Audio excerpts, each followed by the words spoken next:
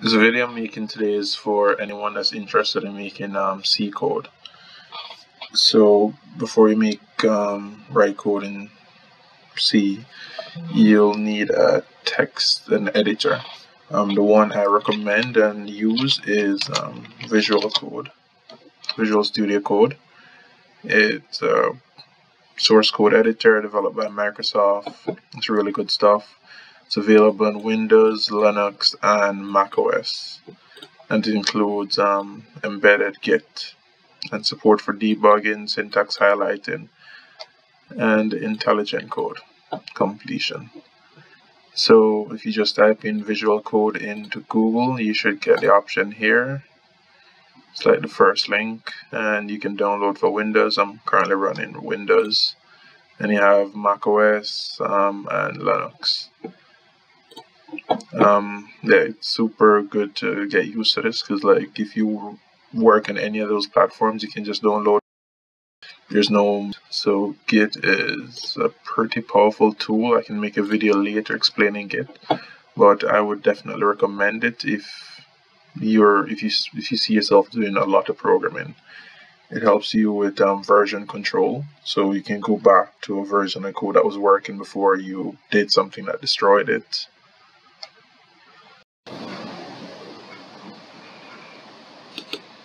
Okay. So I'm running WSL, which basically gives me a Linux subsystem in Windows. So that's the way I'll be programming in Linux. If I run WSL-L, you can see that Ubuntu is my default distribution. So if I open WSL, it boots me into my Linux distribution. And let me make a new folder.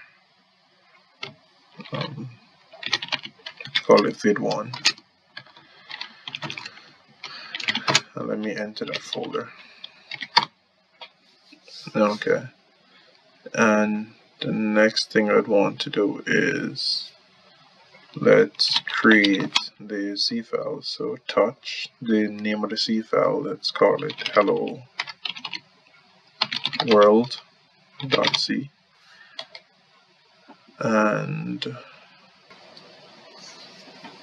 let's open this folder in Visual Studio Code.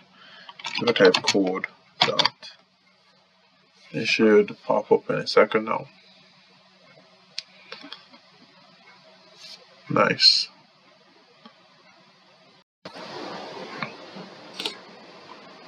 Alright, so I mean, in VS Code you can see some of my other projects right here, some stuff I was working on.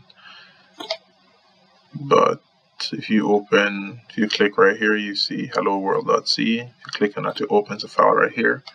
You can see it's a empty file. So let's start writing some C code. So #include to get our main library, stdio.h, to be able to use the printf function, and some various other functions won't be using today. Int main, let's leave that empty.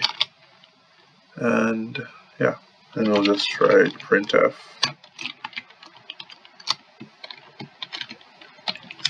hello world. Spelled that wrong. Nice. And let's return 0, which means it compiled correctly. I think that should be it. So I can Control S to save that. I have our auto format on my system, so that's why I kind of changed when I saved it. So if I go to view, I can say view terminal, and in here I can compile it. I can say GCC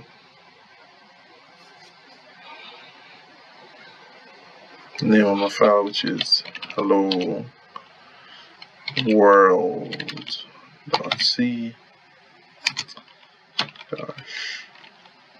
Let me specify our output file. Let's say hello Yeah, that should be good. Hello is my output file. So I saw no errors. It just went to the next line, say compile without issues. And if I type